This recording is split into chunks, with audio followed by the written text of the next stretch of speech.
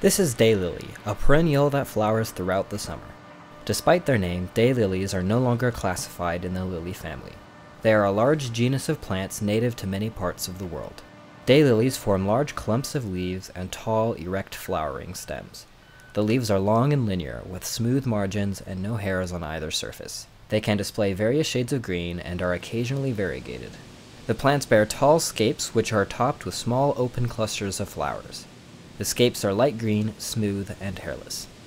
The flowers have small lanceolate bracts, while the flowers themselves are large and showy, with a unique structure consisting of 3 large petals staggered atop 3 sepals, which bear the same coloration as the petals above.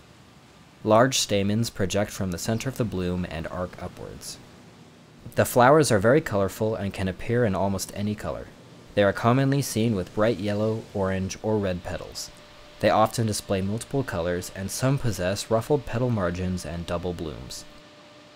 As indicated by their name, the individual flowers will bloom early in the morning and will only last for a day before expiring, though a few varieties will bloom at night.